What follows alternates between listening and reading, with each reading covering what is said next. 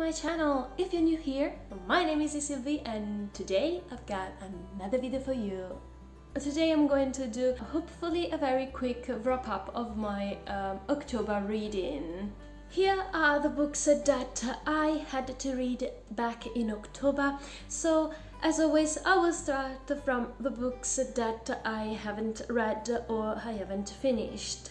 And the only book that I haven't picked for October was Madiba Magic, Nelson Mandela's favorite stories for children. I will probably pick this in some time in the future, but for November, as you've already seen my November roulette round, this wasn't picked out. And the second book that I tried to keep reading but I haven't finished is obviously Strange the Dreamer by Laini Taylor. This may be the new curse about my reading. I think I've read a couple of chapters more from the last time I've tried to read it, but it's a chunky one. As you can see, I'm here, I've read nothing compared to the hugeness of this book. So I really hope to be able to finish it sooner or later, but maybe in December or maybe next year. I mean, I'm ashamed of not having finished it, especially when I still continue to say that I'm really into it. I love reading this book, but I need concentration, obviously, and yeah, for the moment I have not a lot of concentration to read it. I will be able in the future to finish it and continue the series, because this is just the first book in a duology. But now let's see what I have actually read and what prompts I've fulfilled and managed to complete for the Magical Opathon created by Rachel from the channel Rachel Cherries. The Park Entrance Ticket was a book that's been translated. It has to be my first read at the beginning of the month, and I've actually made it successfully because I've read The Way of the Bow by Paulo Coelho. This is my Italian edition that was translated from the original language, that is Brazilian Portuguese, because Paulo Coelho is Brazilian. About this book, well, it's not very long. It has illustrations in it like this, and it's an adult book, philosophical book. It has a lot of thoughts and reflections on life and how to improve your own life. It also has some nuances of Japanese philosophy. If you're looking to read some of Paulo Coelho's books, I suggest you this one or the other one that I've already read, which was The Alchemist. The Alchemist is more adventurous, but also it always has these philosophical thoughts about life, experience, and main topics like death, life, love, etc. But if you want to give it a try, why not try these two? Then for the prompt from attraction part, I had successfully read the prompt that corresponds to read a fast-paced book, and obviously I immediately had to grab Physics Theories in 30 Seconds.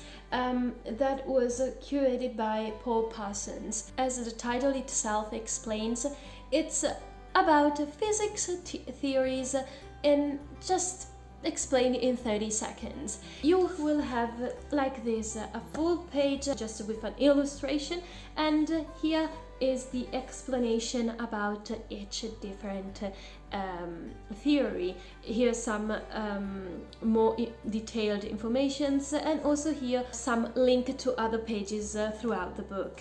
So it was really intriguing because physics is a tough subject if you're not very familiar with it, but I've always been fascinated to it, even though when I was at high school I hate that subject. If you just have a very simplified explanation on these theories, but if you are into physics or after reading this you would like to know more about some of those specific theories, I highly recommend you to peruse around your local bookstores, or if you want, I suggest you to read some books by Stephen Hawking for astronomy, and for more general physics theories, I suggest you to read some books by Carlo Rovelli. But I've managed to read this book in just one day, because really you will read each page dedicated to one different theory in just 30 seconds. For the snack zone of the Hoppathon, I had to read a book that is set or that author's origins are from some specific countries, and I decided to go with You Are the Most Beautiful Color in the World by Golo Zhao. Golo Zhao is a Chinese illustrator. This is a graphic novel, a very huge one, and it is set in China, one of those countries that you need to use in order to fulfill that prompt. And this is basically everyday life of an average middle grade student that has to deal with school. We are following him during the last part of his last year, and then the sport in general, his passion for drawing, painting and art in general, his friends, his issues with a local bully, and his first love, and everything that involves an average everyday life for a teenager. So this was my first Golo Zhao's book I've ever read. The drawing style reminds you of obviously some mangas. I know that mangas are Japanese, but I mean it reminds you about comics, and I love its style, and I can't wait to read some other graphic novels by the same author. And if you haven't read any by Golo Zhao, I don't know if this was also translated into English, for example, but I'm sure that from the same author you will find also translated into English or also in Italian, Soul Guide, that involves something about the afterlife and death, and I can't wait to read that as well. And the last book that I've read, and well, it could be fitting also the last prompt from the Hoppathon, which involves a show, and its prompt was to read a middle grade or listen to an audiobook. I know I'm cheating a little bit, but they can also be considered as fairy tales, or at least middle grades, even though some of them are a little bit gruesome. And I'm speaking about Language of Thorns by Leigh Bardugo. This is a collection of 6 stories by Leigh Bardugo that will bring you back into the Grishaverse world. I've loved reading each one of those 6 stories, and I will just give you a very quick idea about what they are. I loved how pleasant it was for your eyes, because you will have each story that is decorated like this, for example, and at each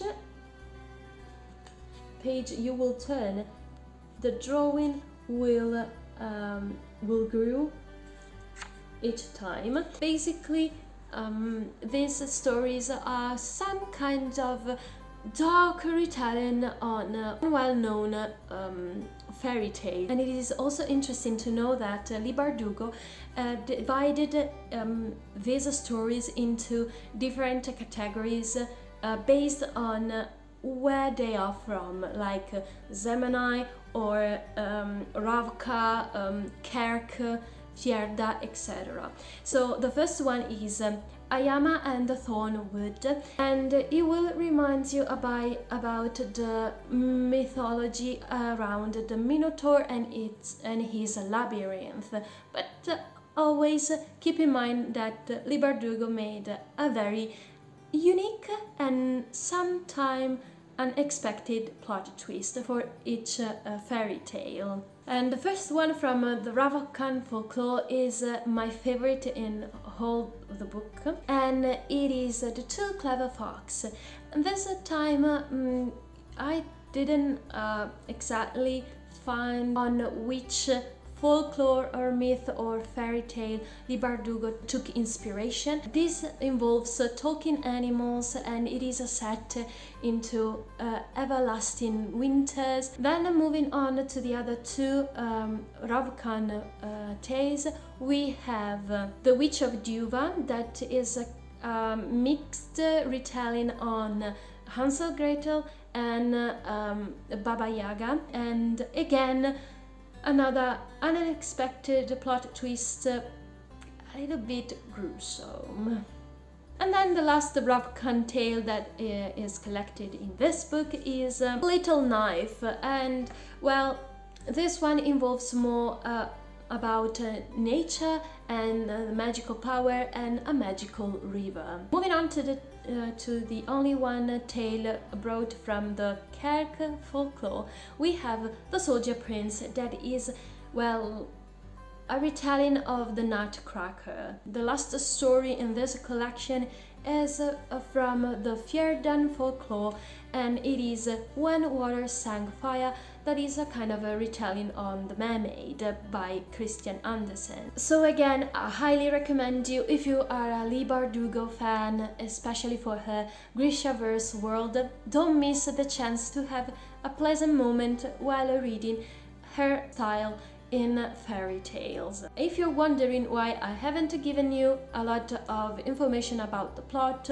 or other information in general on these books, is that because I personally don't like to know a lot about plots before start reading a book, and also because I don't like spoiler in general, so I don't want to give you any. This is a thing that I'm always a little bit anxious while watching other people's wrap-ups, because I'm always scared that they will tell a little bit too more about those books that I may be intrigued on reading. It's just a kind of a disclaimer why I'm doing this type of video with bare information. But that's all for today's video. Thank you so much for watching. I hope you enjoyed it. If you liked this video, please leave a big thumbs up. Don't forget to subscribe and be a member of this fantastic family of book lovers. And if you have any questions about those books that I've mentioned today, what are your own thoughts on them? Or simply you'd like to have a bookish chat with me, please leave a comment down below and I will reply as soon as possible. And I will wait for you in the next video. Ciao!